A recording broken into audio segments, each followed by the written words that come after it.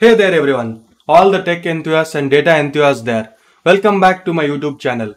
So guys, in today's video, we are going to discuss about how can you create your own custom API key or else how can you get your own custom API key from OpenAI. So guys, before we start this particular video, I want to wish you all Happy Independence Day. So guys, if you are seeing this particular video, just pause the video and comment below you are from which particular city or country. So even I can know that my video is reaching to which particular city or even it's reaching to the other country. So guys, now let's not waste our time. Let's dive into our computer screen and discuss more about that. So guys, to get your custom API key, go to any browser of your choice and search for OpenAI. If you search for OpenAI, you will get the interface like this. OpenAI is the company which has created ChatGPT. Nowadays, who don't know the ChatGPT? Many of them knows about it. Even the 5th grade student to the engineers out who are watching this particular video, everyone knows about ChatGPT. ChatGPT is an AI based model or else an LLM you can say, using which you can get the response, and it has made your day-to-day tasks easier. So guys, OpenAI is a American based research company. So this particular company has invented ChatGPT, and even it has introduced many other AI websites also like DAL-E2 and many other inventions it has made. You can have a look on that. If you Google, you will get many more things what OpenAI has created. It's an open source platform you can say. So using OpenAI, you can get a free custom API key. I'll show you all how you can get it.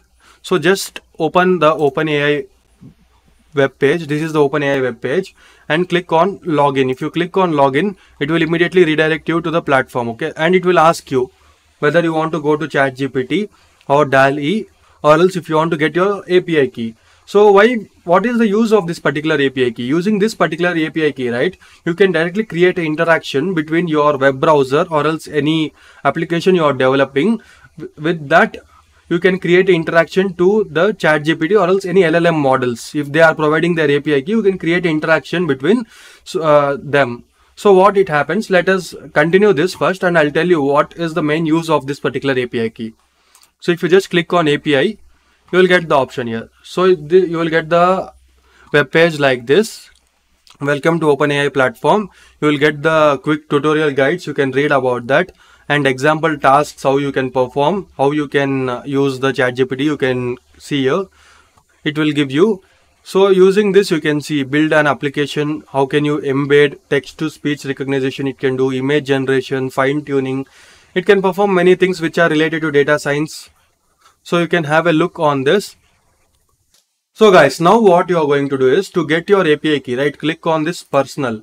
If you click on personal, here you can see many things. Manage account, view API keys, invite team, visit ChatGPT, DALL-E. Here you can see many options, right? Even pricing and everything. If you are going to take ChatGPT advanced version, you will get the pricings and everything here. You can have a look on that. Now here what you are going to do, click on view API keys. If you click on view API keys, you will immediately get an interface like this where you will be able to see all the API keys and everything. If you have not created any API key, right, here it will be showing directly to create API key, but nothing will be available.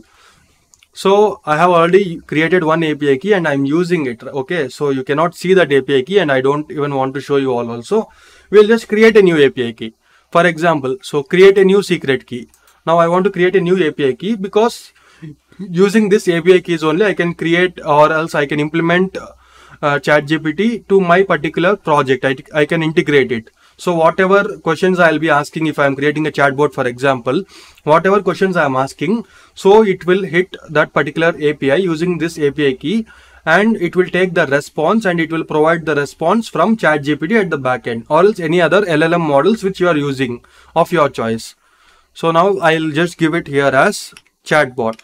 So if I give it here chatbot and click on create new secret key, immediately I'll get my secret key here. You can see here, this is my secret key or else my API key.